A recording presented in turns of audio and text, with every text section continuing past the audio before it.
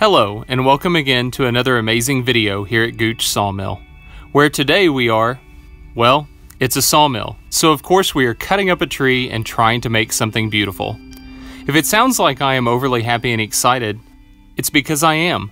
What you are watching is me cutting up the long-awaited 5-foot diameter sycamore, now affectionately named the Homeland Avenue Sycamore, named after the street that it grew up on. This log has been in my barn lot for a little over 8 months, and everyone that has showed up has drooled over it. It is one of the reasons why I purchased the new Lucas dedicated slabber.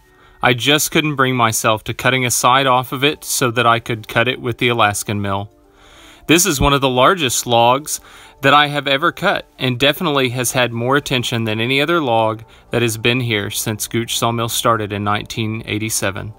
Some of you will even notice that it is still sitting in the exact same place that it has for those 8 months because neither of my forklifts could lift it.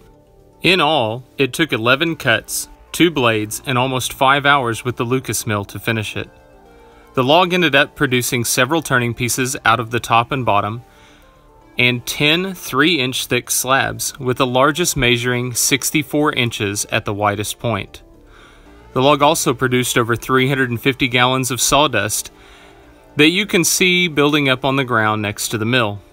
Don't worry, I spared you the agony of watching me spend several hours shoveling it into barrels. I mean, if some of you are interested in that, I will make a separate video. I just need someone to pay the copyright to Queen for Another One Bites the Dust. Thank you for watching, and remember, here at GoochSawmill, we do believe that money grows on trees. You just have to know how to harvest it.